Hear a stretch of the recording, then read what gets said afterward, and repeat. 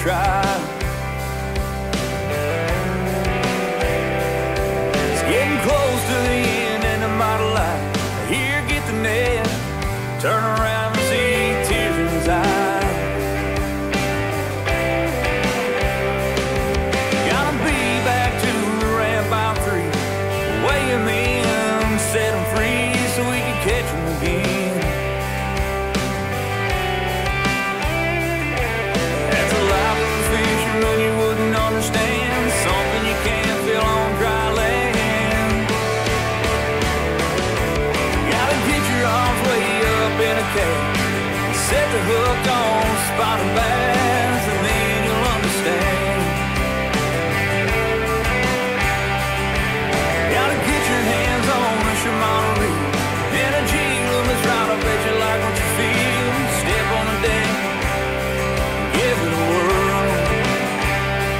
Hello, welcome to my world.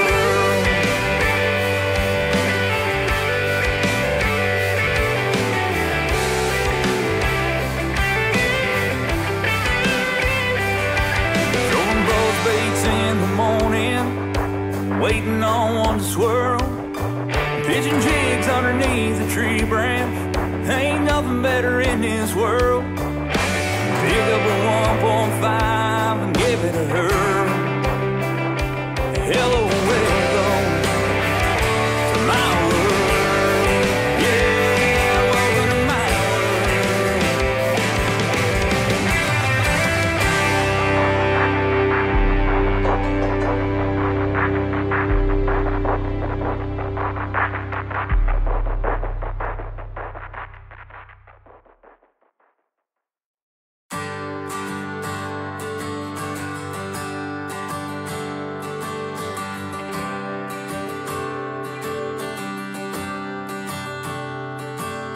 sunrise on a Saturday, I'm headed out to the lake, just my buddy and me. Got my boat hooked up to my Chevy truck, I'm running high on luck, I ain't ever coming down. Time to back the boat down the ramp again, do everything we can to come back in with a winning side. That's the life of a fisherman, you wouldn't understand, something you can't feel on dry land. Gotta get your arms way up in a cage and set the hook on smallmouth bass, and then you'll understand. Gotta get your hands on a Shimano reel and a G-Loom that's right. I bet you like what you feel. Step on the deck and give it a whirl. Hello, welcome to my world.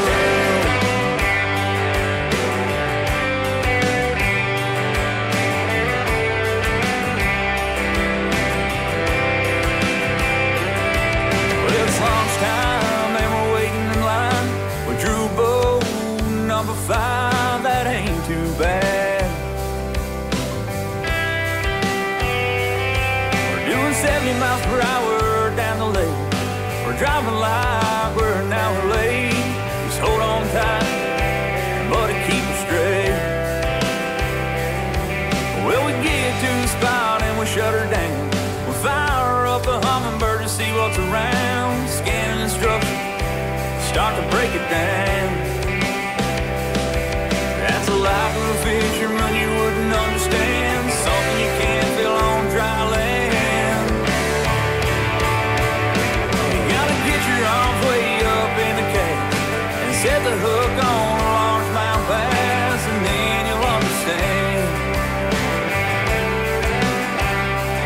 You gotta get your hands on a Shimano reel and a G-Loom that's right. I bet you like what you feel.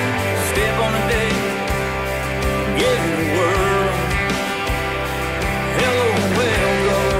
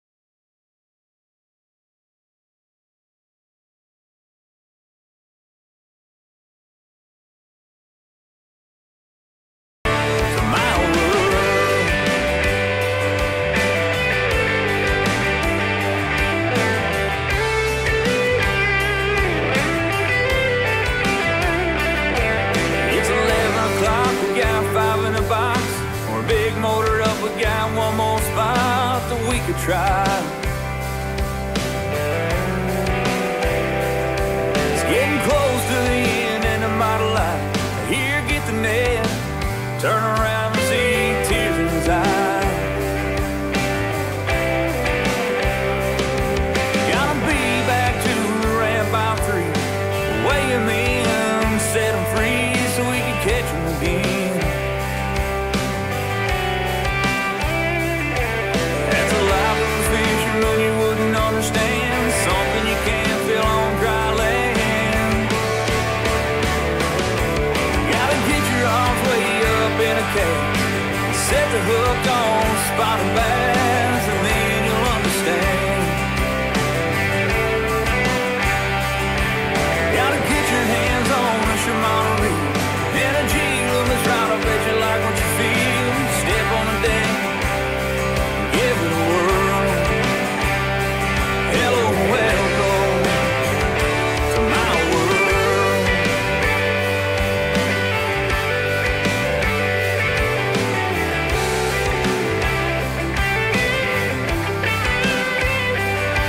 Throwing both baits in the morning, waiting on one to swirl. Pitching jigs underneath a tree branch, ain't nothing better in this world. Pick up a 1.5 and give it a hurl. Hello, welcome to my world. Yeah, welcome to my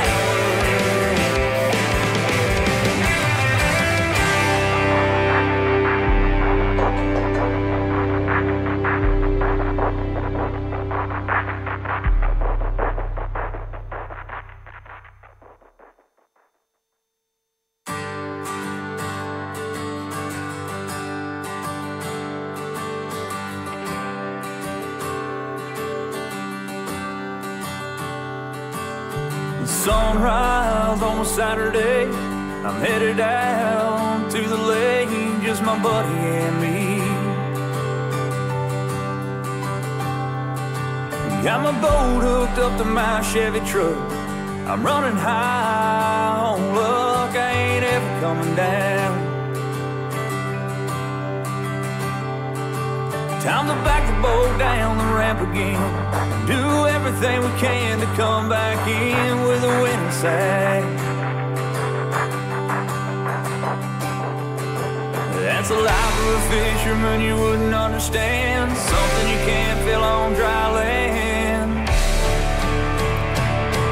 Gotta get your arms way up in a cage and set the hook on a smallmouth bass, and then you'll understand. Gotta get your hands on a Shimano reel and a G-Loom that's right. I bet you like what you feel. Step on the deck and give it a whirl. Hello, welcome to my world.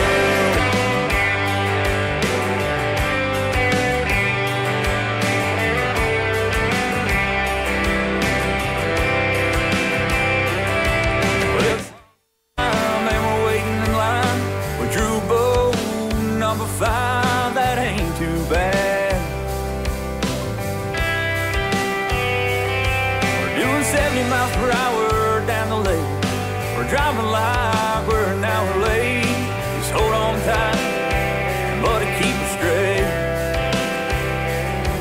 Well, we get to the spot and we shut her down.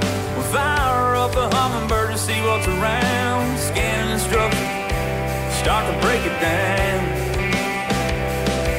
That's a life of a fisherman you wouldn't understand, something you can't feel on dry land. You gotta get your arms way up in the cage and set the hook on a largemouth bass, and then you'll understand.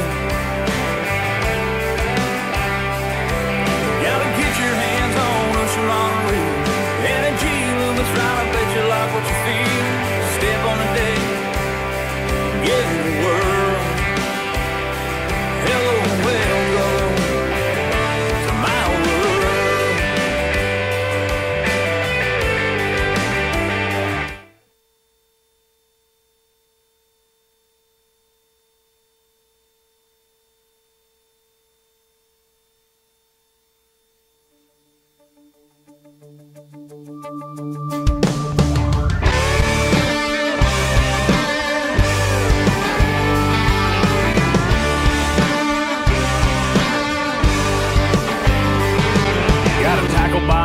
Full of Bass Pro, a couple rides in a flat bottom boat. Hook it up to the truck, got a hot date with a fishing hole. Got a nice chest, well it's empty right now. Grab a 30-pack, fill it up, ice it down. Back the boat down the ramp, ease her out through the no-wake zone. Well, there ain't no better way on a Saturday to drift away from reality. Drown your 9 to 5 like a worm in the water. Hook to a red and white bobber. Kick back, slip a koozie on. Turn the quiet up, turn off your phone. Leave a message at the beep, I'll get back to you another time. Right now, I'm on another line.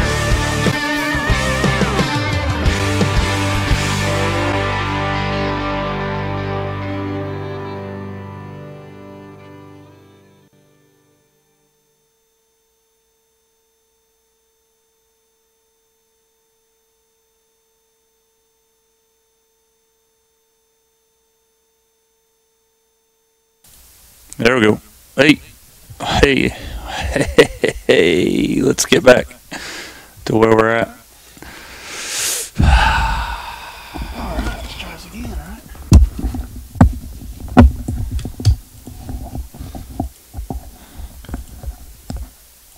all right? All right. So, wow. Let me get this thing going, and we'll be ready to rock. Sorry about that.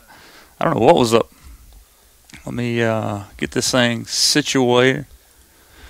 All right. Yeah. So hopefully you guys. It's way too loud. I can tell you that. So turn this down a little bit. Sorry guys for the inconvenience. We are good. Sorry, man. I don't know what's that. The camera just decided to get rid of. We're running these things through the camera, and anyway, we're back. Sorry.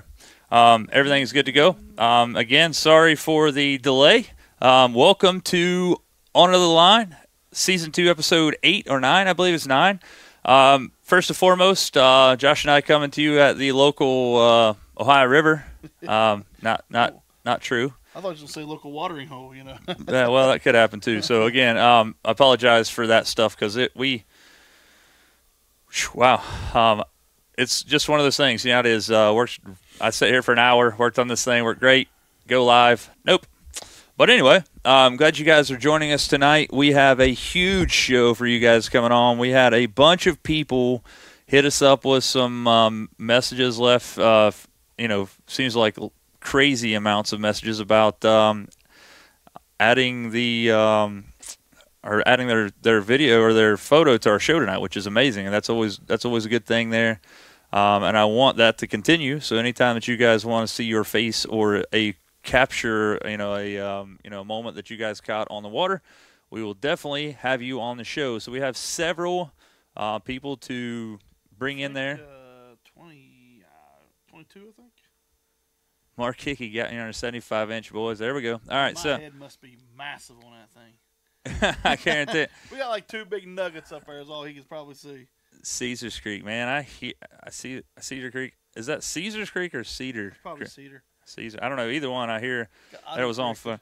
Hey, I hear it was on fire. So, again, what we're going to do today, again, guys, if you're on YouTube, I see 4 people out there. I can see your comments here. Josh is on YouTube or on Facebook, so if you guys want to comment there. Here in about 5 or so minutes, we're going to bring Alex Rudd on. Alex Rudd, guys, is a hammer. This guy catches them. He's got, last time I checked, over 10,000 subscribers on YouTube.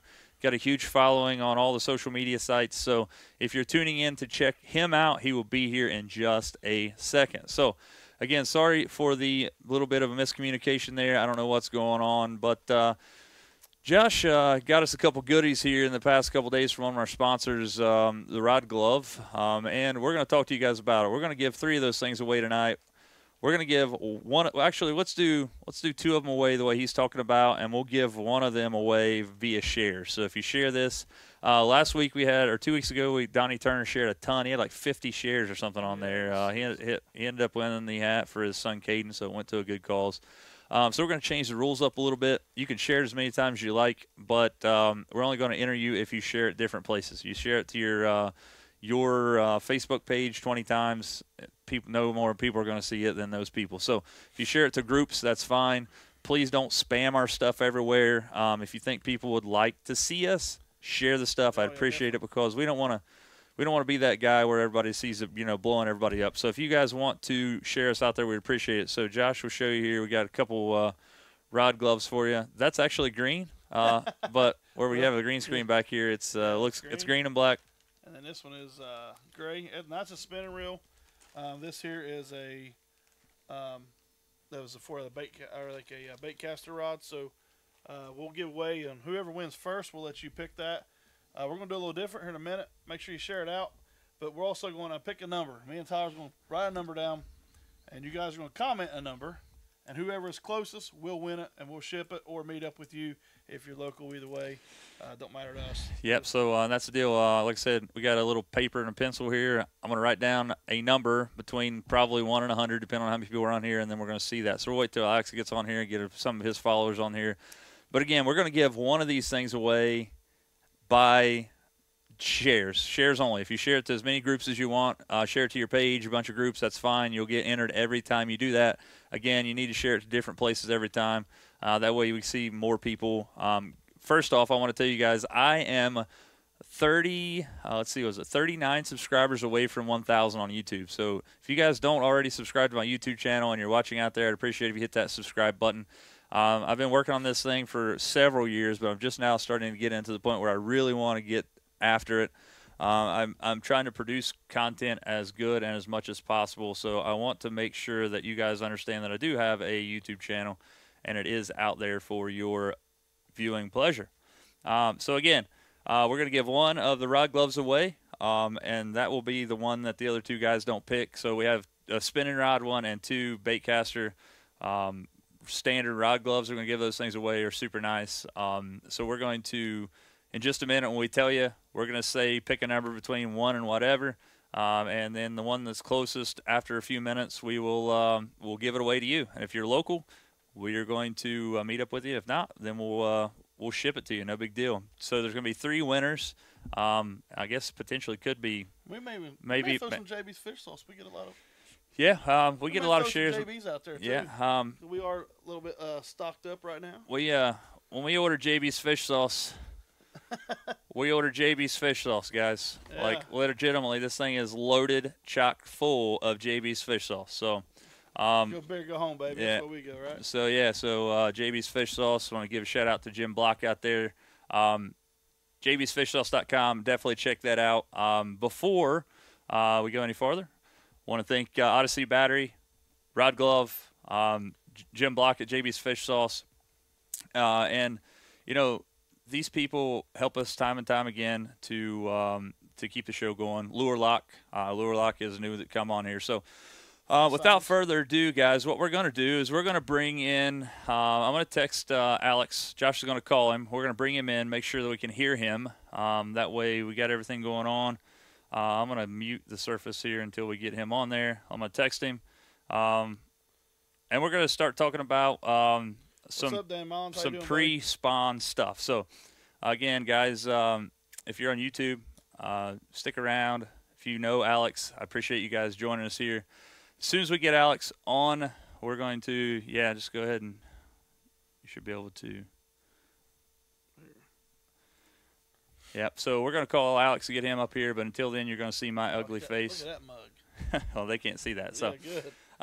So we're calling Alex right now. Looks like we're getting ready to make connection. He's going to be, there we go, getting connection here. We'll wait till we get some audio.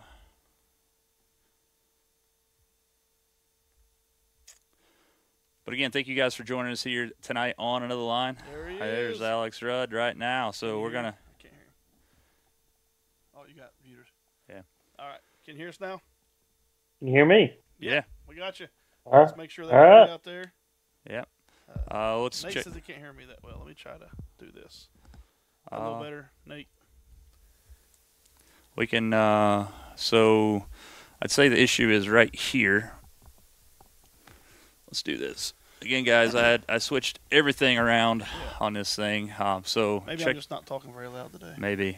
So, Alex, can you hear us back there, man? I can.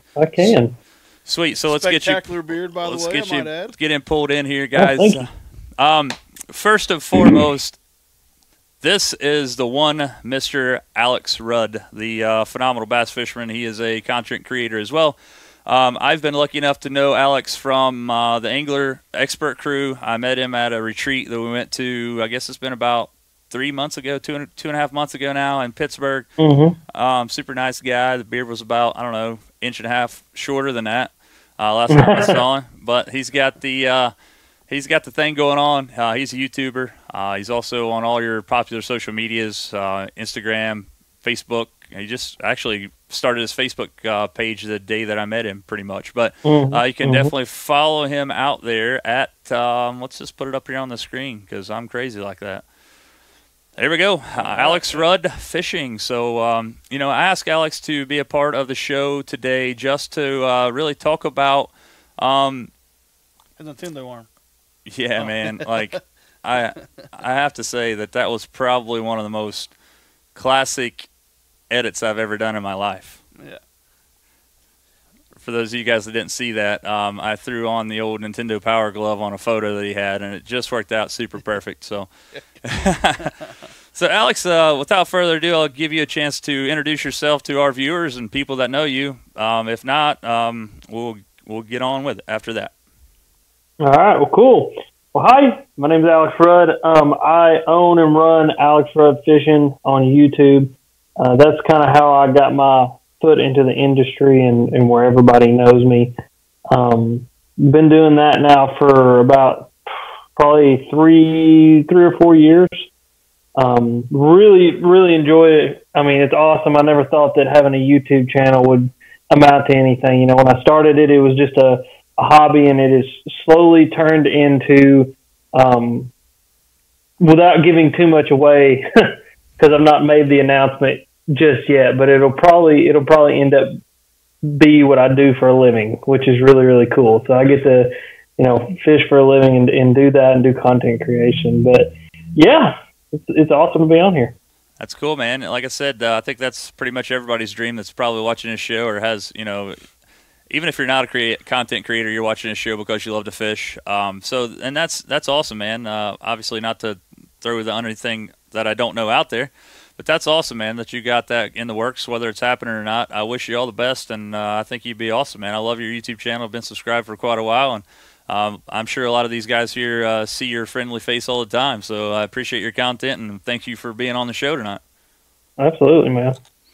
Yep. So, I talked to you last night about pre-spawn techniques. We're in Southern Ohio here. We're actually branching out a lot when it comes to our viewership. We see people a lot of different places. The biggest thing that we're seeing right now is, expanded into your area, Tennessee, West Virginia, Michigan. We're slowly but surely branching out. Alabama too, Alabama area. Yeah. So Alabama. So, you need to. Yeah, yeah, I agree. So some hammers down there. I told him, I was like, I'm going to come down to Tennessee and we're going to fish this summer. he just doesn't know it yet, but I'm going to make it happen. Jacob, hey, Jacob said your face is hiding behind the beard. Yeah. Well, he's just jealous. He's just jealous. Yeah, I don't. He can only grow woman hair. He can't grow a big manly beard like I can. Yeah. So, yeah. I mean, so you take that, Jacob. Yeah, you heard that. Right. So no, like I said, we're in Southern Ohio, but our viewership is kind of around this area. First and foremost, I would like to tell you that I am 39 subscribers away from that 1,000 mark on YouTube, which is far cry from where you're at, but I am close to get that 1,000. It's been a huge deal for me to get there, so hopefully within the next few days I'll get that, which is cool. So, but that's awesome. Our viewership is around the area, and we're right now we're in the pre-spawn side of things. I went out pond hopping there a few days ago and ended up catching about a 5-pounder, which was pretty amazing. But we look at highly pressured lakes around here, and it's tough for us to actually, you're not too far from Chick, correct? Mm-hmm. Yeah, I'm about 2 hours from Chick. Yeah, so we don't have any kind of fisheries like that around here. You catch 5-12 inchers and you've done something, but. So speaking of pre-spawn, and pre-spawn I think goes everywhere. It doesn't matter, obviously it's different types or during different types of times during the year. We'll get that out eventually. But in your opinion, if you were to pick one bait, and I know this is the most crazy question ever, if you picked one bait to throw in pre-spawn, what would it be? Lipless crankbait, without a shadow of a doubt. It's just such a versatile tool. And I've caught so many giant fish this time of year on a lipless crankbait. But I mean, it doesn't matter if you're fishing in grass lakes, mud bottoms, rock bottom. If you want to fish it slow, you can drag it, you can hop it, you can burn it. I mean, it's just such a versatile tool that it's hard to pass up. So definitely a lipless. Yeah, I agree with that. So what's your favorite color? I like the Rayburn Red Strike. I'm literally 99% of the time using a Strike King Red Eye, and I use both versions, either the 2-tap or the normal. I used the normal earlier on in the pre-spawn when I got a lot of fresh fish. They're moving up out of deep water, moving out of those wintering holes. And then the more we move on into the pre-spawn, the closer we get to the spawn, I'll actually switch up to that 2-tap, because I feel like when the fish have seen 1,000 normal lipless crankbaits, you can pick up that 2-tap and it has just a little bit different vibration. It has a little bit different water displacement and hydrosonic signature, and you can get some of those more pressured bass to eat. As far as colors, Rayburn Red, like I said, is probably my favorite. A lot of our crawfish this time of year, they turn a lot of crazy colors, especially when they molt. They'll get a lot of oranges and like methylates on them. And so it does a really good job of mimicking that. And then plus, you'll have a lot of water influx. So you'll have a lot of rain, and so that brings the water levels up, muddies up the water. That red does a really good job of standing out. So, and then I'll mix in a chrome and blue, a chartreuse blackback, all kind of your normal just colors, the things that you think of when you're, trying to fish all those different water conditions.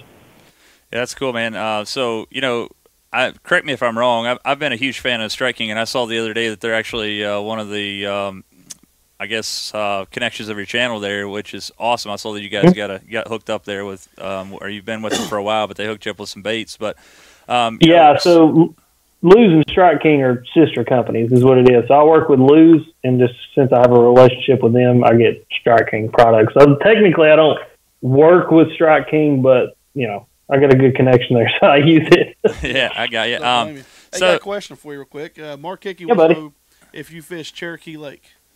Yes, sir. I do. What's your thoughts on it? It's a good fishery. It is very, very pressured now just because of all the tournaments that have been going on there. First it was the Bass, the Elite Series guys. Then we had several BFLs. We had an Open, I think, was up there. We had a lot of college tournaments. And then this coming, not this week, but next week, the FLW will be there. And so a lot of that pressure being brought in on that lake, that fishery isn't huge. And so it's just put a lot of pressure on those fish. And they're starting to do a lot of different things. They're not normal like they used to. Used to this time of year, you could go down the bank with a Bandit and a lipless and an A-rig and just crush them. And now they're wanting to stay out deeper. They're a lot more, open water fish. So it's a good lake, and there's a lot of big smallmouth in there. Some of the biggest smallmouth I've ever caught in my life have come out of that lake. But it's just very pressured now. Yeah, that's cool. So back to my original question there. So can you, you talk about having the different hydrosonic profiles there. Correct me if I'm wrong. The 2-tap is tungsten, right? Yeah, it is. It's a tungsten ball. Yeah. So the other one is going to be lead or some kind of steel ball, where it's obviously tungsten as a denser material. We talked about that before, so it's going to have a different vibration, a different rattle in the water. And I'm with you. I think as we get closer to pre-spawn, that 2-tap, that it doesn't have as many rattles in it, but it's more of a thump, man. I mean, you can really feel it. I mean, you can almost obviously feel it through your rod tip and stuff. So that's awesome. So, fishing Chickamauga down there. By the way, guys, I want to mention that Alex has his own signature swim bait through Beast Coast. It's called AR's Big Sexy. It just came out there the other day. It's a 6.5-inch soft plastic swim bait, 2 per pack, $10. Go out there and check that thing out. It is absolutely phenomenal. So what's that like, man, having a bait that has your name on it? That's pretty cool. It's pretty cool when Derek, the owner of Beast Coast, he texted me. He said, "Hey, want a signature swim bait color?" And I was like, "Pope wear a funny hat?" And we got to working on it really, really fast. It was one of those deals, like I knew exactly what I wanted when he asked me. I wanted something that was going to mimic big gizzard shad. And that's really like those Chickamauga bass, Watts Bar, Nickajack, all those TVA lakes, the farther you get down in the system, those big fish key on gizzard shad. And that's just what they want to eat. It's a big protein-rich meal. And so I knew when I started to design that color, I wanted something that looked like a gizzard shad. And I think we did a pretty good job of it. Yeah, I agree, man. Like I said, I can't wait to get my hands on a couple. Walton Doyle said, tell Alex he has some Westbrook guys watching. That's awesome. That's awesome, man. That's Westbrook Supply Company there. So yeah. Eric Moore says, do you use a fiberglass rod when you're fishing the lipless crankbait? Yes, I use a 7-foot medium heavy moderate action cranking stick. It's a G-Rod Game Changer cranking stick. If you guys want to go check it out. I don't know. Well, I do know the exact blend, but I can't tell everybody. But it's a blend of Toray carbon fiber, graphene, and then glass. And so that fiberglass makes it that really moderate action. It bends almost down to the first guide, so it's an awesome rod.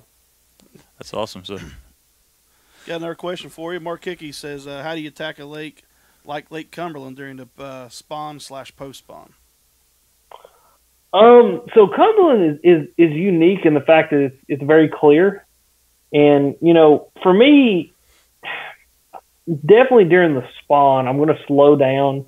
I want to drag something. Carolina rig is a great tool because a lot of times with those lakes like Cumberland and Norris and all those upland reservoirs that are very clear, those fish will spawn in 15 foot of water. And so by doing that, you can't find them on the bed. You know what I mean? You can't go bed fish for them. And so I'm going to slow down. I'm going to drag something. I'm going to kind of figure out where those fish are wanting to be at, because even in those lakes like that, there's going to be something that they want to spawn on.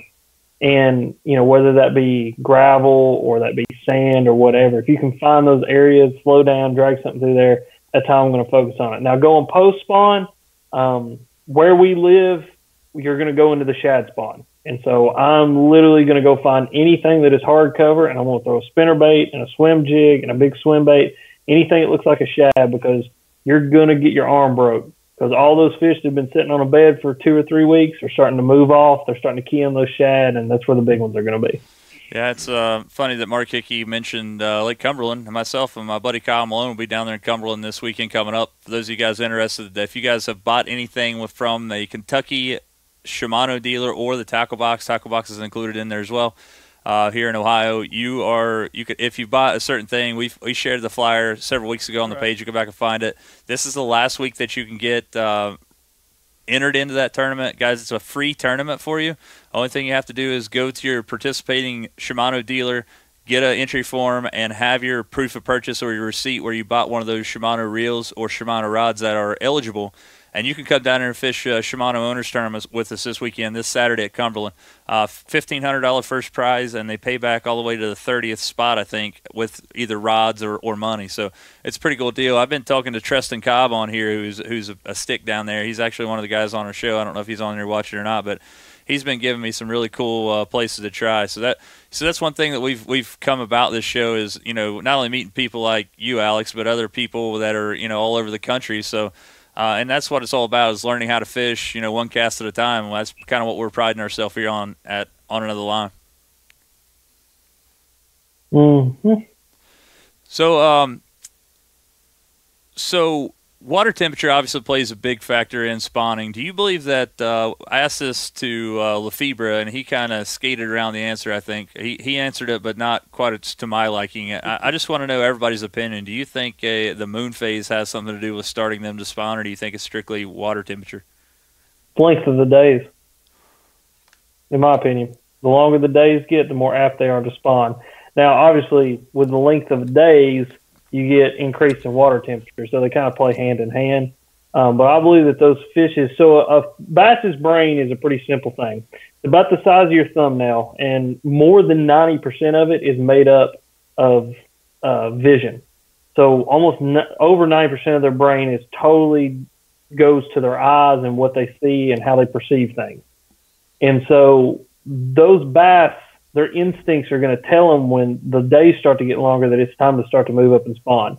Now, I do believe the moon phase can play into that because when you have a full moon, guess what? You have a longer period of light. But I think with moon phases, that oftentimes weather can be a big factor in that, because if you have a period of cloudy days or a cloudy night, you're not going to have as much moon, versus if you have a period of cloudy days, it's still sunlight outside. You're still getting that drastic difference between day and night. And so I believe that the length of the days are what really play into getting those bass to move up and spawn. I think that's a great thing, and that's kind of my thing too about what it comes down to. I think it's length of days and water temperature. I mean, like you said, because it all depends on the way Mother Nature sets it up. Is it going to be a really clear week? If you have 75-degree days for 2 weeks and it really warms the water up, you're going to have some serious action as opposed to right now.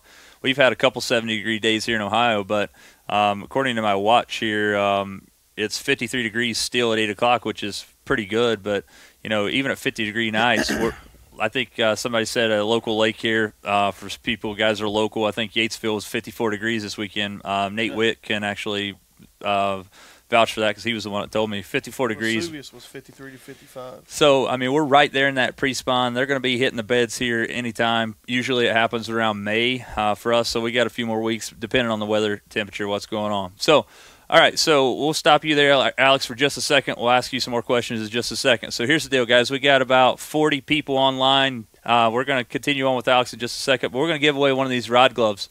Only thing you have to do is obviously share this post if you would, but in the next 5 minutes, so we're going to time it here. So we'll wait until it goes to 8:10. So we'll just go to 8:15. I'm going to write down a number here. Actually, Josh will write it down. We got 24 people on there. Some people, if you're on YouTube, you can definitely guess as well. So pick a number between 1 and 100. The closest one to get the right answer or getting it in the next 5 minutes, we're going to give it to you. So Josh has a number picked here on the pad. So comment down below your guess. You have until 8:15 Eastern Standard Time. We'll figure out who has the closest guess, if not the right answer. If you're local, we'll bring it to you or we'll meet you somewhere. And if you're not local, we'll ship it to you. This is compliments of somebody working with the Rod Glove. So go ahead, guys. All right, Alex, back to you, buddy. Is there anything that's pressing you that we may be able to answer? I don't know. Never fished in Ohio. How's fishing in Ohio? From what I've heard, it's not very good.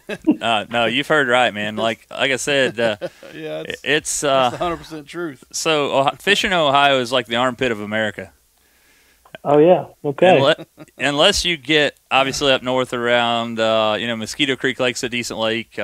Lake Erie, obviously, you can get up there and catch them. But Ohio, doesn't have the greatest lakes on the planet, which is weird, man. From where we live in what's known as the tri-state area, so I can be obviously in Ashland, Kentucky in 2 minutes, and I can be in Huntington, West Virginia in about 15 minutes via car.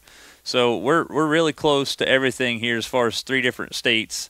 And the thing about this is there's nothing to fish here, yet there's so many people that like to fish. Like, for example, one of the show sponsors here, the Tackle Box in South Point, Ohio, they do a thing called the Open House, which is right around Valentine's Day every year. There was like 1,000 people through the door there in 2 days. It's pretty crazy. Really? Yeah. So if you look back, if you look at, I'll have to find it and send it to you one day, but, they fished the Classic here at the Three Rivers there in Pittsburgh, and KVD, they interviewed him one time, and they're like, hey, Kevin, what's your favorite place to fish? He said, absolutely, without a shadow of a doubt, it's going to be St. Clair. And with St. Clair, because you can catch them at any point. And at any point, during the year you can catch them. However, he said, okay, that's cool. So what's your least favorite place to fish? And he said, absolutely the Ohio River, which you get KVD knocking on it. It's pretty bad. Yeah, I'd definitely say so. I've heard that up there too. Obviously I don't live there, but I had someone else tell me that lived there that like the Ohio Fish and Wildlife Service doesn't do a tremendous job of keeping your resource very healthy, and like they don't stock a lot of bass and stuff. Is that true? Man, to be honest with you, I've never seen anybody. They stock trout on occasion, but that's for like sport fishermen where they'll have. We do some really cool things around here called like Wheeling Sportsmen, where we have handicapped outdoorsmen and women. They're out there and they stock a bunch of rainbow trout in local lakes so they can catch them. But in my opinion, I would much rather them see them stock a sustainable species because trout are going to die. The water's going to get hot. They're going to die. There's a reason they don't live in those waters. They're easy to catch when they're hatchery raised, so that's why they put them in there. They're probably cheap. But literally, other than when they drain a pond or drain a lake, I've never seen them restock lakes in my life. And I could be wrong. I fish a ton, and I can't say that I've seen that in Kentucky or West Virginia either. So maybe it's just stuff they do during the springtime when I'm not there, or I've never seen it. But I will say that I've seen a DNR boat on Rocky Fork, and they were doing a survey. Right. They were doing a shock survey, so they were shocking the fish up, doing the average of the sizes and stuff.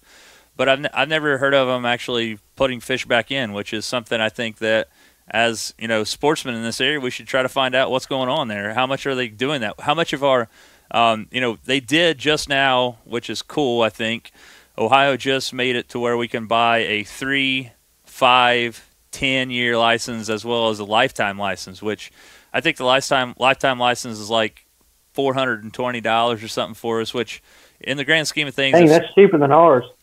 Yeah, so if my ours dad, is like $1,800. Wow, 18 for a lifetime. Yeah, so Yeah. What do you pay a year? I paid 58 this year. 58. yeah, ours Ours is is 19 19. bucks. So Yeah. maybe that's why we don't have that good of a DNR service. But Nate says they stock Yatesville every few years. Carl Okay, so- Hunt said go to Yatesville. That's where all 1,000 people are fishing. yeah, for sure, for sure. That's awesome. Well, So, we almost got a winner. yeah, we got one more minute, guys. You guys can, if you haven't joined, if you're just not joining in, we're giving away a rod glove. You got 1 minute to guess the number between 1 and 100 here in just a second.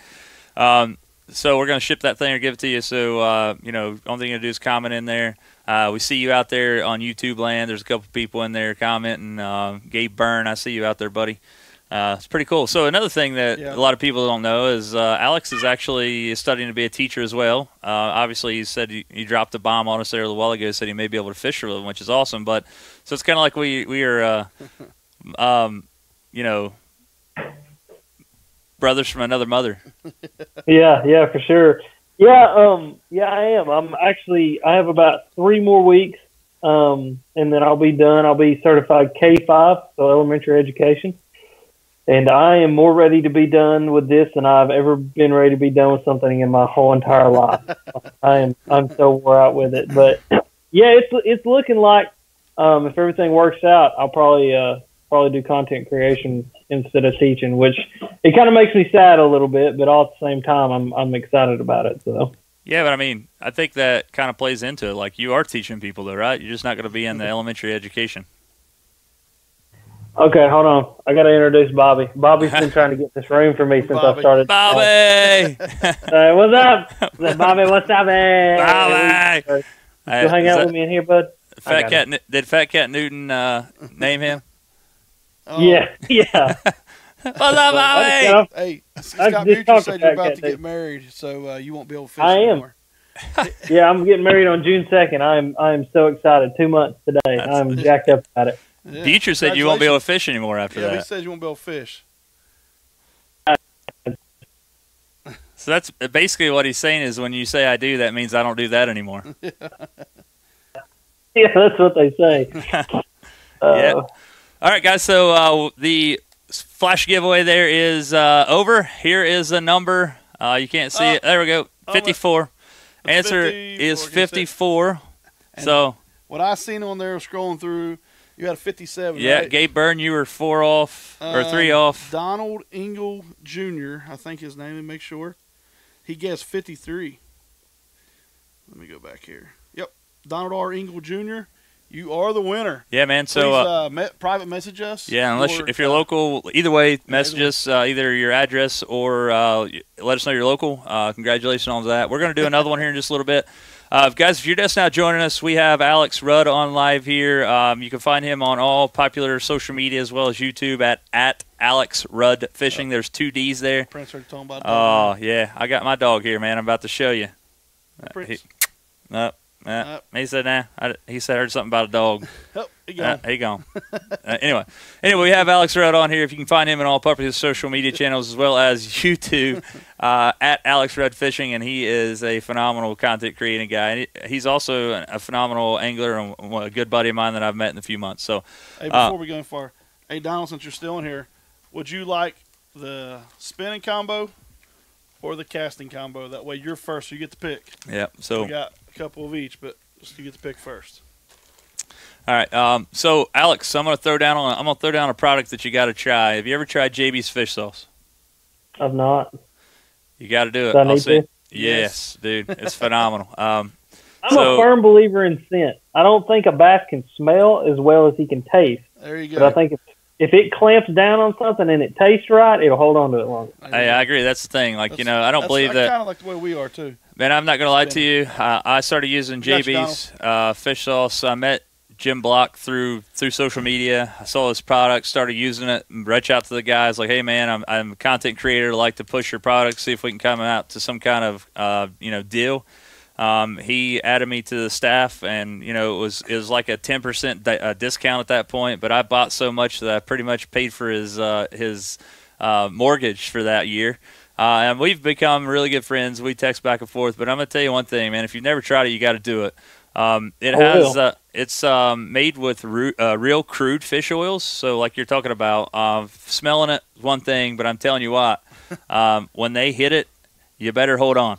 It's one of those things where I've caught fish that I wouldn't have never caught because I'll just be lollygagging around talking to my girlfriend or whatever, and I look up and my line will be halfway around the boat, and a fish has still got it in his mouth. So definitely check that out. I did scientific testing too. You did? Yeah, we was at St. Clair, and I made Dad sit on the back of the boat, and we put the exact same lures on 2 poles, and we would cast them out by the same time and drag them both. And now I know statistics are made up on the spot, so get with. But over 7 out of 10 times when he caught fish, it was caught on the one with JB's fish sauce on it. It's pretty Same cool. lure. They say 83% of statistics are made right up on the spot. You know that. But I know. That's why. Yeah, I'm with you. Yeah. But no, it was. He caught it, and that's whenever Dad started believing in it too. He's like, "Hey, yeah, here it is." So yeah, like I said, you didn't see it earlier, but when we ordered JB's fish sauce, we ordered it by the case, bud. Yeah, no kidding. No kidding. See, I think, and this is going to ruffle some feathers, and it always does, and this is a discussion that me and Ben Nowak have had with several people. I think smallmouth bass especially are very driven by pheromones and hormones. I think that those fish can definitely sense those things in the water. And, I don't know if you guys have ever been on a big school of fish, and, if you get them deep cranking or get a school fired up, I've thrown fish back and the school shuts off. Yeah. And I think that's because those fish put out some kind of pheromone into the water that's like, hey, this is dangerous, and instincts tell them self-preservation mode and they turn off. So I think people who are using fish attractants that are using, different types of fish oils and different types of pheromones are going to be a lot more effective than, say, something else. You know what I mean? So there may be something to it. There's actually a study or something I remember seeing about that, what you just said, that's why a lot of pros, like you see some of the shows, they'll actually throw a couple in the box to keep them from, and then as they get ready to leave, they'll throw them back. I've actually, what you're saying there, that's a lot of people say that. Yeah, and I'm with you. It makes sense. I see pros and other people, they'll catch a fish on one side of the boat, release it on the other. In my opinion, I think that's the dumbest thing on the planet. It's the same boat, the same body of water, and you drift. Yeah, well, and I've literally seen fish go under the boat and sit in the shadow of the boat, and then swim back over to where they were at. Like Yeah. I've seen it happen, so they're Yeah. not that Hey, Jim's stupid. on here now. Yeah, I mean they do have like you said, the brain the size of your thumbnail or a small acorn. But the thing about it is, man, they know one thing, and that's to eat. And but you're right though, it makes sense to me, and I've never really thought about it that way. You know, we had Ben Nowak, probably the very first person that was ever on this show live last year. You know, speaking of that, which guys, we are in year 2 of this show. I just showed Josh there the other day. I was looking at analytics, and impressions really doesn't mean anything to us. We want to know, we want to get the number of comments up and the number of people live watches. Impressions just means we've scrolled past somebody's page. But we last year had 410,000 impressions last year as an entire year for a show. We're at 255,000 already this year, so we're really rocking it. We're on a projected goal to meet 1 million impressions by the end of the year. So thank you guys for that. We definitely want to throw a thank you out there because without you guys, we couldn't do this. And it's fun, man. We come here. Josh and I started this thing last year as a way just to beat the winter blues, and it's turned into something that I could never take away or never go away with now. So we have people like Alex Rudd on all the time. Had Dave Lefebvre on 2 weeks ago. You know, we're literally 2 guys from Southern Ohio, and we like to fish. So it turns out pretty cool. And the cool thing about it is, America. Yeah, You gotta make sure we throw the armpit of America in there. yeah, we've learned a lot of stuff. So Alex, I had a question for you. Somebody said, let's see, what's your most confident thing to fish? I guess that would be baits, obviously. What's your? We talked about go-to for pre-spawn, but if you were going to pick up one Definitely bait, fishing lures. personally, it'd be live bait for me, a big shiner and a bobber. Yeah. Well, like if I'm doing like pre-spawn, I'm gonna pick up square bill. Just go pound the banks. As we move into spawn, I'm gonna pick up something slow moving, Texas rig, something like that, so I can cover water with it, still be slow. Post spawn's a spinnerbait. Anything spinnerbait and a big swim bait. Bobby's going under the pillow. He doesn't want on top of the pillow. He wants under it. As we go like late post spawn on into like late summer, a frog. Like frog is my late summer and fall bait. And then as we transition back into winter, I'm picking my crankbait back up and I'm going to work. What's your most confident bait? The one bait that you tie on, you say, I've got to put it on. Like if you're just kind of like one of them days where you kind of feel like you're struggling, what's the one that 8-inch swim bait. A what? An 8-inch glide bait. 8-inch glide bait. Okay. Well, 8-inch glide. Yeah. I mean, because like, honestly, like a lot of people are like, I'm not catching fish. Let me slow down. I need, maybe these fish are pressured. I'm going to throw something small. Not me. I'm going to get the big bait out. I'm going to lock it in my hand because I know when one bites it, it's going to be a good one. Right. So, Yeah, I'm going to have Josh get up here in just a second. I want you to reach back there behind that thing. They can't see that, but I want you to reach back there and grab that bait. Oh, okay. So he talks about big swim baits. I'm afraid to throw it. This was hand-painted by a buddy of mine, and he just died a few years ago. Scott Crabtree, he hand-painted this thing for me. But this thing, I had that same mentality that you do, and I wanted to start throwing giant baits. So I was like, go big or go home. So Josh is getting this thing. It's wrapped up on drop shot. There's a whopper plopper over there. So here you go. I'll show Alex first. wow, that's pretty, man. Yeah. So I mean, it's pretty phenomenal, but it's just a big giant. I mean, the hooks on this thing are huge. Yeah, that's some hardware right there, man. Yeah, so I'm with you. I'm just now getting into the A-Rig game, guys. I just bought an A-Rig, an IMX Pro G Loomis A-Rig rod, UBR. I'm super pumped to throw this thing. I don't know if I'll have it for this weekend at Cumberland, but I bought a so I'm going to ask you that question in just a second, but I bought a Yum Flash Mob. What's your favorite A-Rig as far as like baits and the rig itself? Well, the rig I can't tell you about. My second favorite rig, though, is a Strike King titanium rig, the one that's got the really flexible arms. I love a rig that has a lot of flex to it. I like to get that thing pulsing and really working that A-rig and putting a lot of action into it myself. And then as far as swim baits, I like the Strike King Rage Swimmers, and I like the KVD, not the Caffeine Shad, I always forget what it's called. It's the little Strike King ones. I don't know, they come with, you can buy them like in a kit. You can buy like the heads and the swim baits, and it's like a squadron head kit. I love those swim baits. Those things are wicked. But I'm always kind of fishing something a little bit natural. I feel as though even if you're fishing in dirty water, just that much presence in the water, it's going to get those fish, to come off whatever they're sitting on and come take a look at it. But one key thing that I do is I find and make a target bait. So with the titanium rigs, what you'll notice is you have the arms that kind of stick out like this, and then you'll have a main wire that comes out the center. The main wire that comes out the center is just a little bit longer than the rest of those wires, so you got this bait sitting back here by itself. And so what I'll do is take some chartreuse, like a chartreuse dye pen, and just put a few marks of chartreuse on the body and then on the tail, and it makes a target. And I have found that over the past few years experimenting with that, and I actually learned that from Mark Zona, that those fish 9 times out of 10 are going to hit that target. And he actually attached an underwater camera to his A-rigs and would watch the smallmouth, and it was crazy to watch them. They would like look, and then fire on the target. And so that's one key thing that I do with my A-rigs. Yeah, so like I said, I'm just now getting into the game. I bought a Yum Flash Mob there the other day from the tackle box here. Everybody like drools over the Hog Farmer baits and all that stuff, and they look phenomenal. But man, $30 for a rig, not counting baits, that's stretching it for me. I think they look good. So you throw obviously the titanium rig. Does it have the willow leaf blades, or do you like the ones without? I like blades and without blades. It kind of just depends. I'll let the fish tell me. If it's sunny outside, though, I'm definitely going to fish blades on that thing.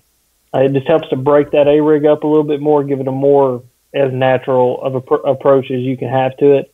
It definitely helps to break it up a little bit more, and I feel like you get a few more bites.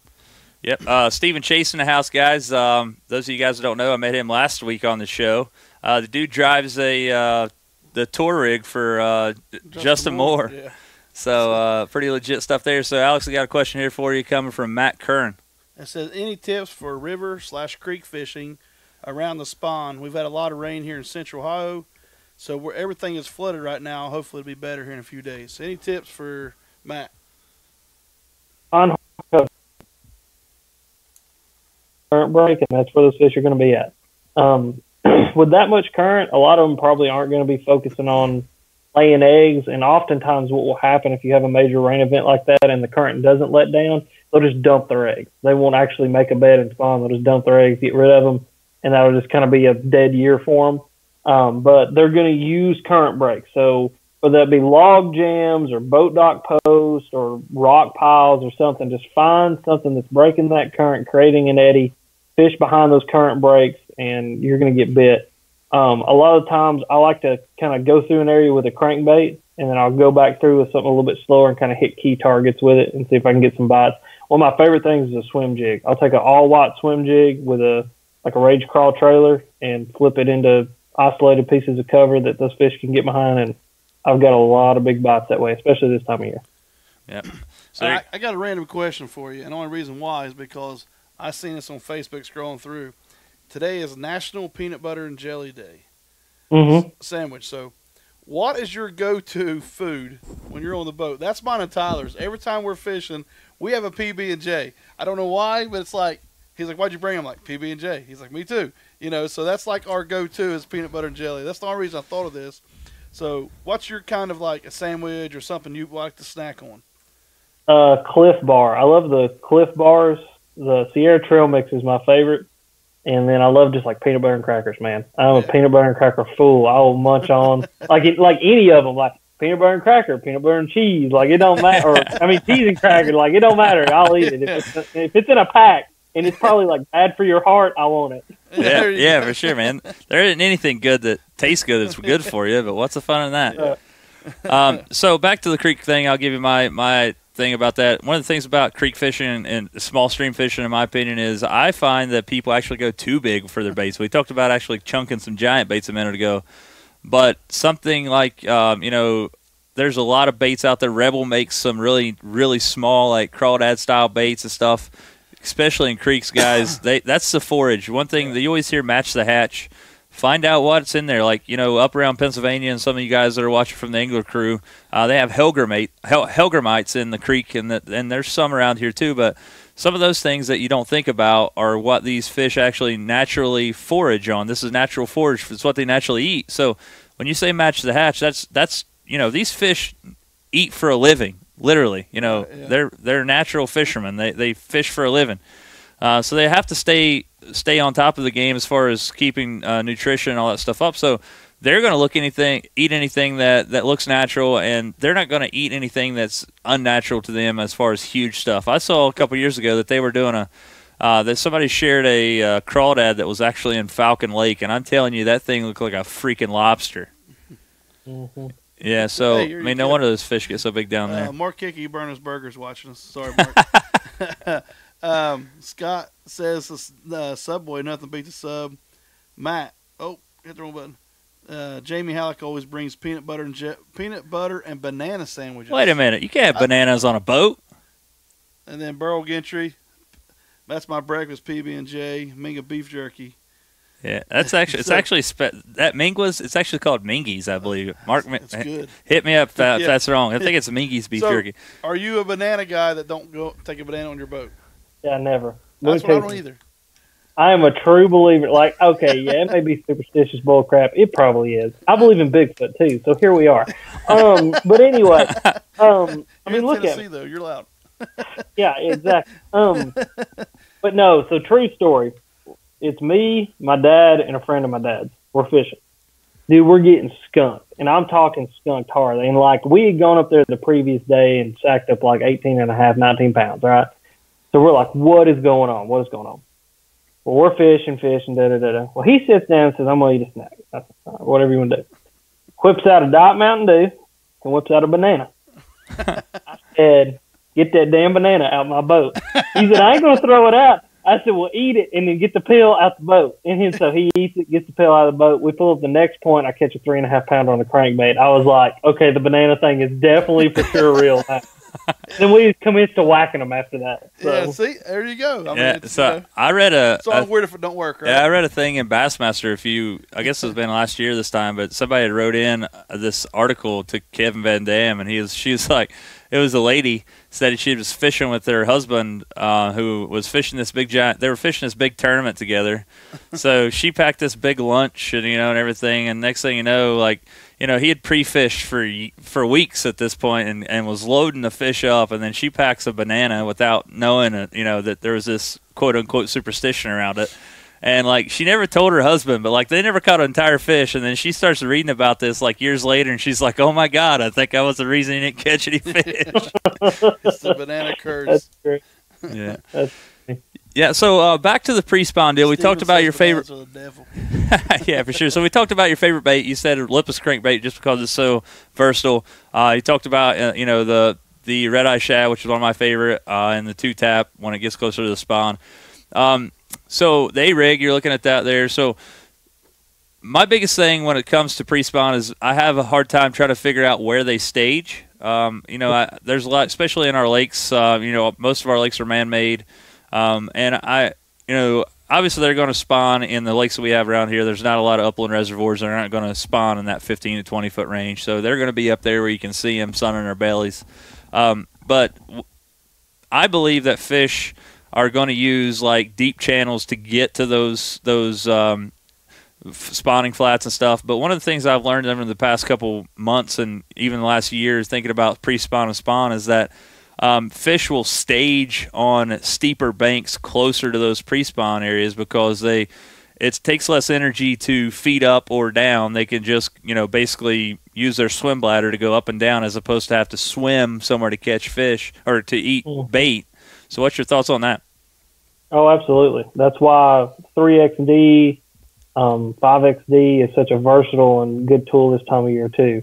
Bluff walls, bluffy areas that lead into spawning pockets, shallow pockets and stuff like that are great areas because, like you say, those fish don't have to expend a lot of energy. They can move up and down. Going vertically instead of horizontally is a lot easier on a fish. And so being able to move up and down, feed when they want to, get in deep water when they want to, or be right up on the bank when they want to, that's where those fish are going to be. So yeah, any of that deep water access like that is definitely key. Yeah, Stephen Chase says he's had a lot of luck right now with flat-sided crankbaits, and guys, I think that's the reason. The reason that is there's a way different vibration, and way different wobble pattern, if you will, if that's a word there from them. They displace the same amount of water, but they're actually going to it gives off a different vibration. And obviously, with Alex here being affiliated with Lew's and that stuff, I'm sure he's thrown the 1.5 flat. I'm sure, right? Mm-hmm. Yeah, I keep it tied on, man. It was a bait that was so funny when it came out. I got a bunch, right, and like I just never really threw them for some reason, and like they had been out for like 4 or 5 years, and then like I picked it up one day and like commenced to freaking just whacking them, right, and like caught them really good, and then I realized like how key of a bait that is, definitely in the pre-spawn. Because those fish, some of them just get kind of funky, and they don't want anything with a rattle. Some of them don't, and they want something that's moving and moving quickly, but they don't want like a jerk bait where there's a pause in it. And so, like that flat side crankbait just gets work done, especially in shag colors. Another one that I love is the old school, like the balsa wood ones. Like if you can find anybody that still hand makes them and stuff like that. There's actually a company that used to be around here called Mimic Lures, and they would hand make those bad boys out of balsa wood and put little circuit board lips on them. And I mean, just wicked bait. And it's just, they're super light. You got to throw them on a spinning rod, but I mean, those baits will get munched when a lot of other things won't. Something about not having rattles in it, I think, is the biggest key to it. Yeah, there's actually a company here that's close to us. Not really a company, just a couple brothers, I believe, that hand make balsa crankbaits. You can check them out on Facebook. I've never really fished in their stuff, but it's Crank Boys Balsa, I think. Crank Boys Balsa Baits. They're handmade one at a time here in, I think, Flatwoods, Kentucky, which is about 10 minutes from us. So I've been wanting to check them out. So maybe if you're looking for something like that that's handmade, they have them there. But so we're going to ask Alex a few more questions here in just a second and let him get back to what's going on in his life. But here's the deal, guys. It is, we'll just say 8:40. So between now and 8:45, we're going to give away another rod glove. We're going to do a number between 1 and 100 again. We got about 30 people going on here. The closest one, if you go over it, that's okay. The closest one in the next 5 minutes until 8:40, we're going to give you this thing away. So I'm going to write my answer down here. Number 1 through 100. So there, I have the number written down there. So, we're back to the pre-spawn there with Alex. The biggest thing, one of the things that I have learned, and again, those deeper access from that stuff is not only in the spawn but the post-spawn, is that I think that I fish water too quickly. Like, I go up in those flats where they've been spawning, and if they're not there, I'll pull directly out and I'll fish, 40 foot of water from then on. They still could be there. They're just maybe not as active yet, or maybe they're just now coming off the beds and really not in that hunting mode yet. So one thing that I'll tell you, and we'll get Alex's opinion in just a second, is don't be afraid to fish deeper water around especially in the post spawn, because fish still kind of linger around those areas. They don't just like jet out into 40, 50 foot of water right after the spawn. They're still looking there, and they look for ambush points. So anything that can get them there, a little bit of an ambush point, whether that be, like Alex said earlier, a current break or a stump, something there that they can actually have some sort of cover to actually, ambush prey. You may have to make 10 casts at the same stump, but eventually you're going to catch that fish. So my opinion to you in the post-spawn is don't be afraid to fish those spawning flats, but work your way in depths back down to where, 25, 30 foot of water where they could be, and spend a lot of time there. So what's your thoughts on that, Alex? I think you've got kind of two different types of fish when it comes to situations like that. I think you have residential fish, and then I think you have fish that are more migratory. And so, like, I definitely, after, going into post-spawn, one of my favorite things to do is fish a frog and go flipping. And because a lot of those fish will stay in those areas where they spawn all year long, especially as the water comes up more. I don't know if you guys deal with a lot of water fluctuation, but some of our lakes will fluctuate anywhere from 25 feet to 2 feet, throughout the year. And so when those lakes are at full pull and the water's all the way up, it can be up in the trees, be up in the bushes. And a lot of those fish will literally live up in those trees and up in those bushes all year long, and they'll never leave. And then you have the other fish that are more migratory that will move back off. They'll get in 25 foot of water. They'll get on the ledges. It's when you got to break out the deep crankbaits and stuff. But yeah, I think way too many people, and I think this has a lot to do with just the perception of what fish actually do throughout their life. It's kind of obscure. And it's kind of been obscured just over the years by everybody, right? We've always been told, what's the number one thing you do in the summer when the bass are post-spawn? You go offshore, right? You go offshore, you got to go find them. When in truth, I believe that some of the biggest fish will live in an area their whole entire life, and they'll never move more than 25 feet. And I kind of come to that conclusion by looking at some of the studies they did where they would actually tag bass and tag really big bass. And, you'd have 8, 9, 10-pound class fish that literally never move more than a 25-foot radius of where they were born, they lived there, and they died there. And so, yeah, so I definitely, do not give up on areas really, really quickly. Unless the water gets drawn down or something, they have a reason to move away from those areas. But even then, they'll find somewhere to hang out just right outside of that area, and then they'll move back up in there once it's stable again. That's cool. So back to the A-rig question here. Ask a few more questions. Let everybody ask some more questions here for you too. But on your A-rig, do you throw braid or do you throw? Are you throwing fluoro?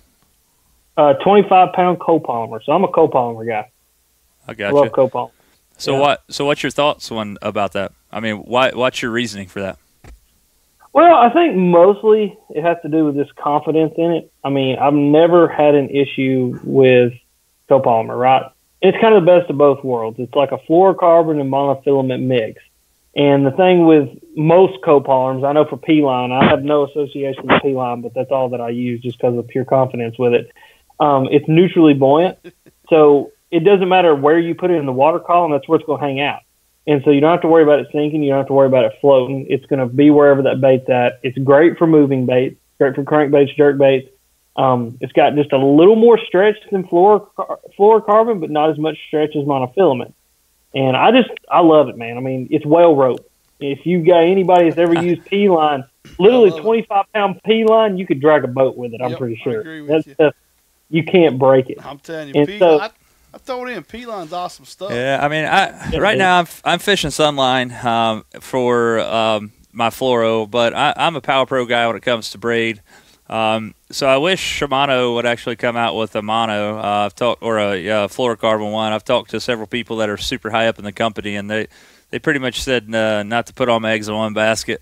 That it probably wasn't ever going to happen. They have a subsidiary. Obviously, Shimano owns Power Pro, and that's pretty much what's going on. But I'm right now, like I said, just in the A-rig game. I got that umbrella rig rod coming. I've got a big Corrado K.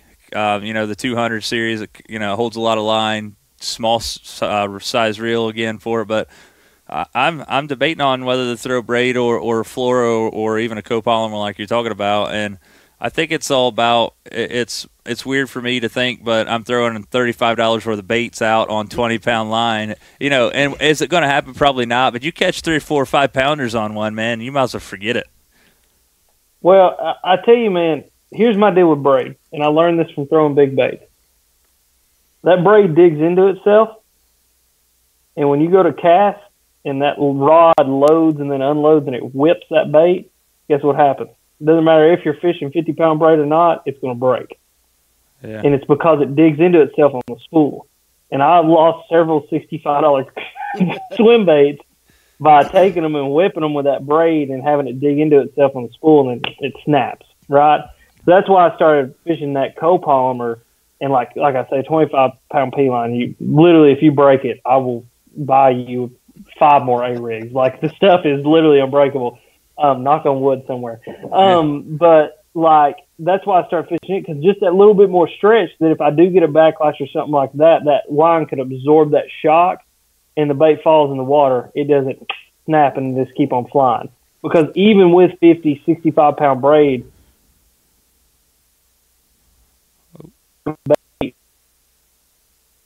get them up that heavy. and you take that thing and you whip it, and you get all that power in that rod, especially when you're fishing a heavier rod, it can cause it to break off.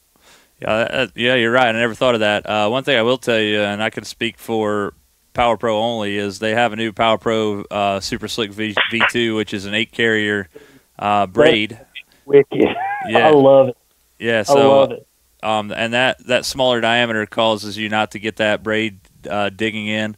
So we've had this conversation before on this show. We'll just give you my rendition of it. If you think about braid as tires, I want you to think as the 4-carrier braids like your normal Power Pro.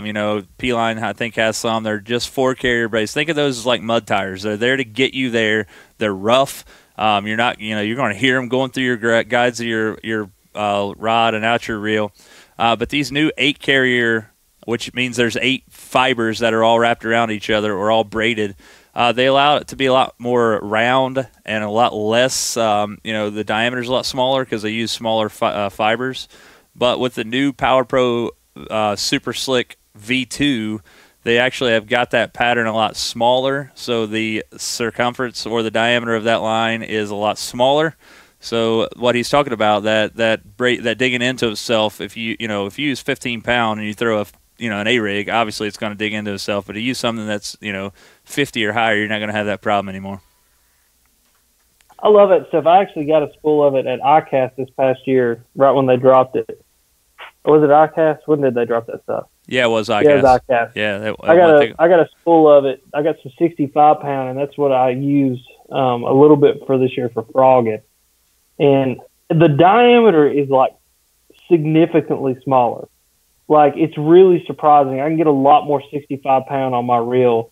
And like, dude, I was digging that stuff, man, because I freaking smack them. And when I smack them, they're usually back up in a tree and over 2 logs and through Granny's front door. And I got to bring them all the way out, dude. And that stuff, it's wicked, man. I like it. Yeah, and that's the cool thing about that stuff, like I said. And the one thing that really sold me on the Power Pro Super Slick V2, I like the Power Pro Super Slick. I use 30-pound high-vis yellow on all of my spinning rods. I obviously tie a leader on there, but the new collar that they have come out, it's black. Like, why does not all companies that have braid make black line? You see all the pros and everybody making like Amen. Like they take a black marker and yeah. So Super Slick V2 Power Pro does come in black, so Onyx black. So go ahead and check that out. So guys, we'll give you just a second here to ask Alex any more questions you may have. What's your Scott Ash says, "What's your favorite knot with P-line?" I honestly don't. I think it's a double San Diego jam. I'm not really sure. I got a video about it on my channel. You can go watch it. It's just the knot. I learned how to tie it from Shaw Grigsby, and I've been tying it ever since. It's an awesome knot. But everybody tells me when I tie it, it's a double San Diego jam. But I'm not sure. I'm pretty sure I tie the same knot. I actually have a version of it here. I'll show everybody here in a little bit. If you guys want to see that, you can check out my YouTube channel. So I think that's all the questions we have for you, Alex. We'll give you an opportunity here to ask us anything or ask our audience. But first and foremost, I want to thank you for coming on our show. It's been a pleasure having you. We're running at about an hour with you on here, so it's always nice when the conversation flows as nicely as it has today. We've had a lot of stuff going on, a lot of comments, a lot of people. A couple people have won some rod gloves. Again, guys, we're giving 3 of these away. We're getting ready to give one away right now, so go ahead. So the number is 84. Closest we had was 81, which was my boy Stephen Chase, I believe. Yeah, I believe so. Stephen, let me know where you're going to be, man. I can either ship it to you, or if you want to wait until May, I'll bring it to you to the church show. Or I'm sorry, the Justin Moore show. We got one more question for you, Alex, before we let you go. Matt Coran says, "What's your favorite freshwater fish to target, excluding bass species?" Muskie. So he goes on to say, "What's your favorite way to?" He said, "What's your favorite way to target them?" My favorite way to target them, big swim bait. Surely not. I figured out they'd eat an 8-inch swim bait, and I was like, "Oh, okay, this is fun. Let's do this some more." So, yeah. That's cool, Alex. So, again, I guess, guys, if you're just now joining us, we have Alex Rudd here on. We're going to let him get off here for just a second. If you guys want to go follow him, definitely do that. Instagram, Twitter, YouTube for sure. That's where you're going to catch most of his content at.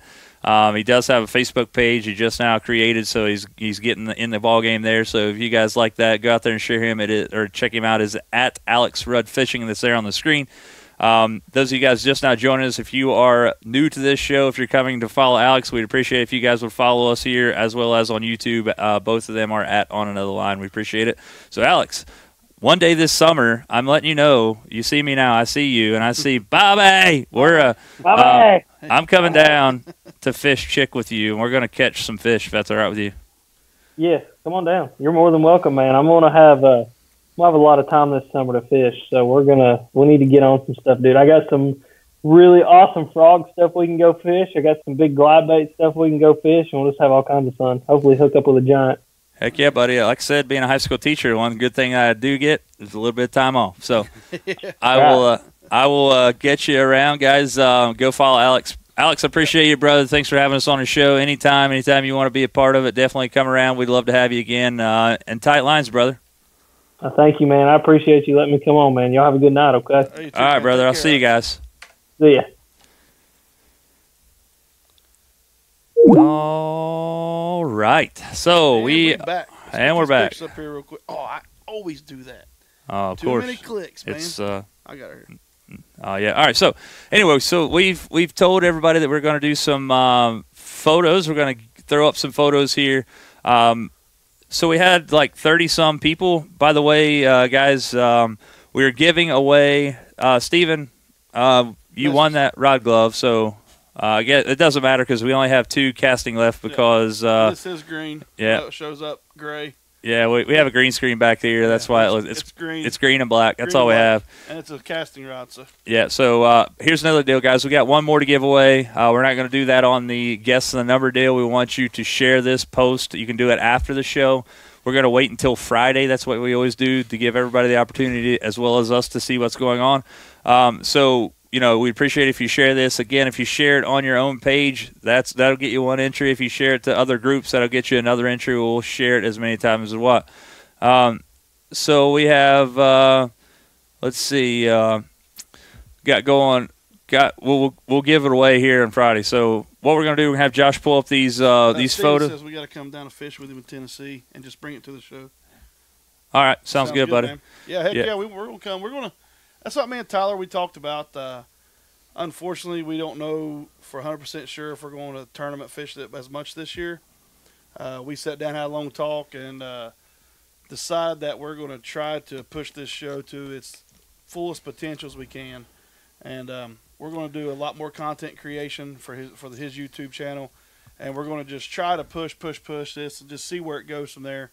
We are going to fish here and there. We're going to fish a few opens. We're going to fish a couple Pedro. We've talked about some ones we already want to fish, but we definitely we appreciate you guys, and you guys are everybody. You guys are the ones that push this show, and we appreciate that. So that's why we try to, when we get stuff, we hit up our sponsors guys all the time, like the people we're affiliated with, and like, hey man, can you give us something? We're trying to, because we want to give away, and that's why we try to get discount codes to pass on also. Yeah, guys, I didn't have the opportunity to ask anybody at Lure Lock about that stuff. We're working on getting you guys a code, a discount code for that. So, stick with us on that.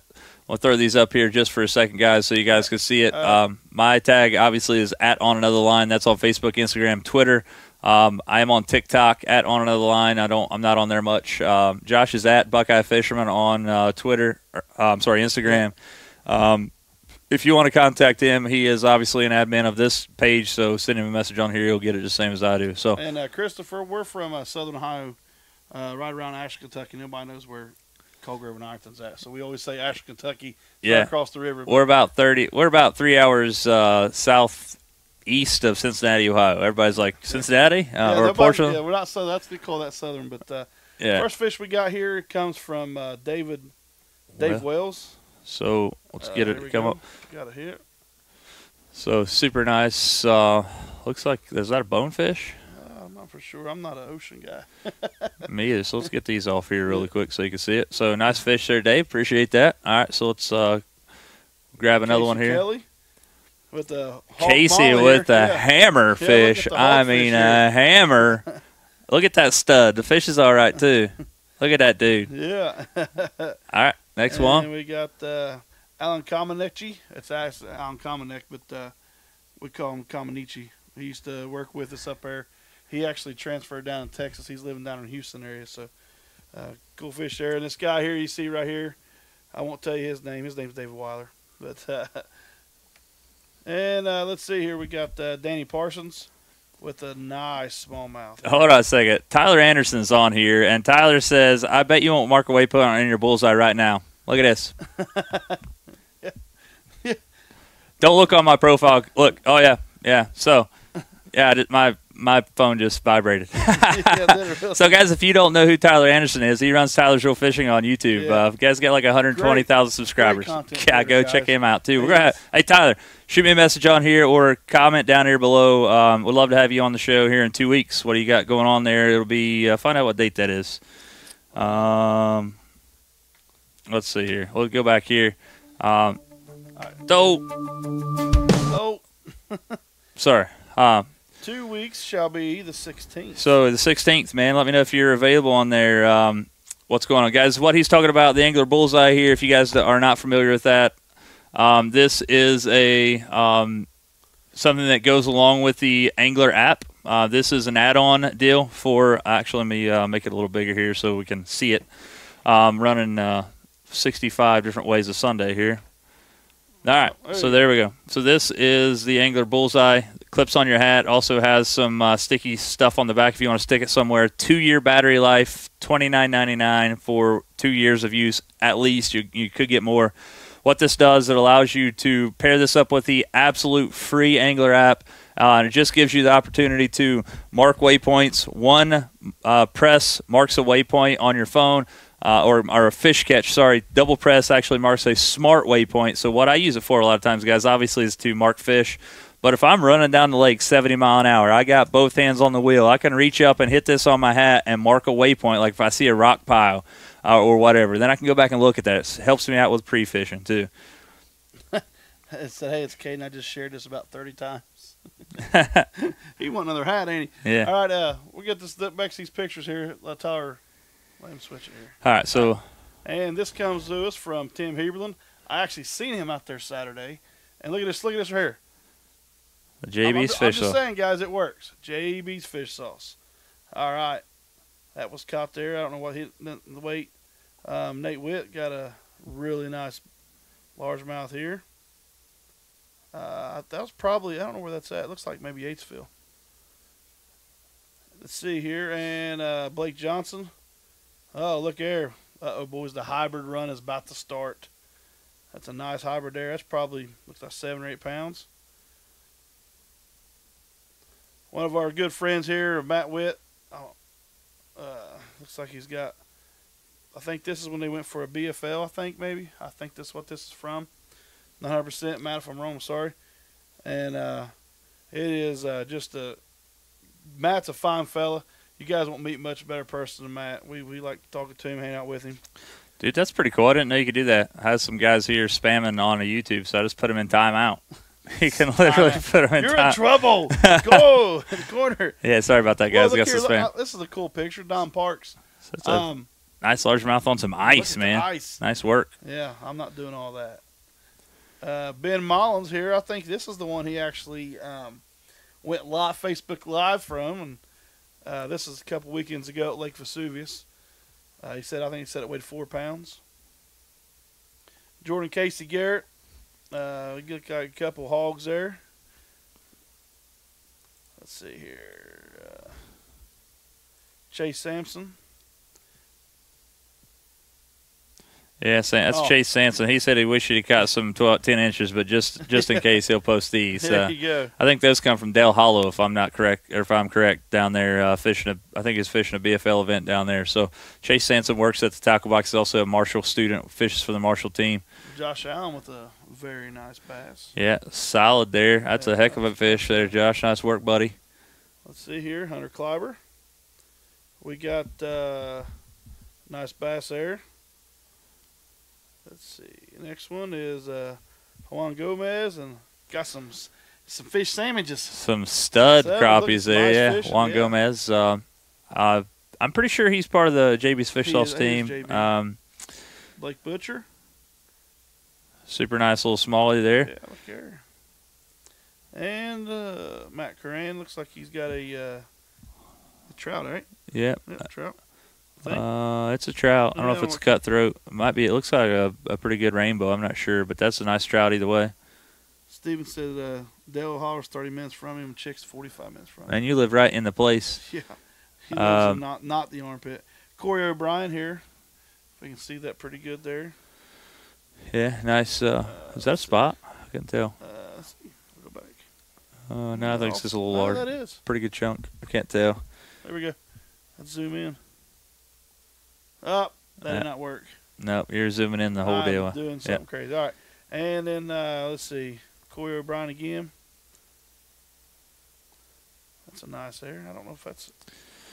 I don't know. He's local, so that could be Yatesville or Grayson. Yep. Yeah, Kevin Marty said he was jigging for crappie and caught that nice shovel head there. Get the net. I got a fish sandwich. That's a fish dinner there. I guarantee it. And then, of course, our good old buddy, James Block. Yeah, James Block there from JB's Fish Sauce. He's got a hammer. Look at him. He says, bam. I don't know what that is. Like, I think it may be a cichlid. I'm not sure. Somebody that's a saltwater angler, name that fish for us. But anyway, so those are the fish that you see. Sorry. Did it again. They're I'm wanting to end this show so bad. Yeah, let's just get out here, man. Yeah. We've been on long enough. Yeah, guys, so share this post. We're going to give away one more casting rod glove on Friday. We're going to share this thing out. Share it out as many times as you want. If you share it out to, whatever. Guys, we appreciate it, definitely. I am 39 subscribers away from having that 1,000 mark on YouTube. I know it's not much, especially to people like Tyler Anderson, Fluke Master, Alex Rudd. These guys are absolutely killing it. I'm doing the live thing, plus teaching school, plus doing the YouTube channel and fishing all and having fun all that time too. So I appreciate it if you got there and give me a follow. I'd love to break that 1,000 subscriber by the end of this week. So if you guys would care to share that so I can get those extra 30, I think it's 39 I need. I appreciate it. So it's 39. So until then, we will see you guys very, very soon. In 2 weeks, maybe we'll get Tyler Anderson. Apparently he's off here. He didn't respond, or maybe he's going to mess with me later. We'll work on trying to get Tyler's Real Fishing, a.k.a. Tyler Anderson, here on the show, which will be a big-time deal for us. He's phenomenal. He's a collegiate angler fishing for Texas A&M, I believe. Just picked him up a brand new skeeter and stuff. So, guys, we're an hour and 34 minutes into the show. We appreciate you sticking around after the first 10 minutes of mess-ups. But until next time, guys, my name is Tyler Waller. And I'm Josh Bryant. And we are on another line. We'll see you guys next time. Take care.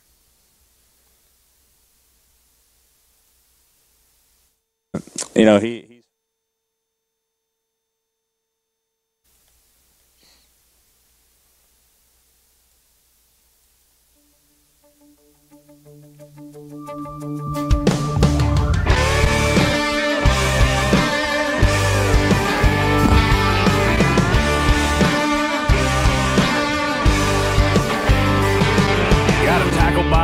Full of Bass Pro, a couple rods and a flat bottom boat. Hook it up to the truck, got a hot date with a fishing hole.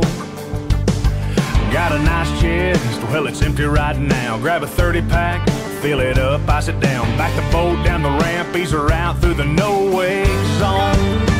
Well there ain't no better way on a Saturday to drift away from reality. Drown your 9 to 5 like a worm in the water.